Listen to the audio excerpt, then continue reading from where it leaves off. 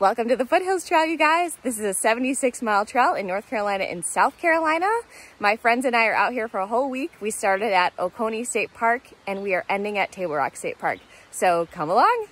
So here's a little taste of the trail. We got a lot of mountain laurel flowers, beautiful. A little taste of the green tunnel, reminds me of the Appalachian Trail. So many waterfalls. Check out this tulip poplar flower. It smells nice too. So many swimming ups. And since we were doing this trail over 8 days, we had all the time in the world to take all of the side trips to go to all the coolest waterfalls and anything else we wanted. It was so green and so jungly. We felt like we were in a rainforest. There were so many creeks and rivers and waterfalls and beautiful bridges crossing the water sources. We spent an entire half day at a lake just swimming and chilling on the beach. We got to camp right next to the water. I found some baby birds. Wow, wow, wow, what a week.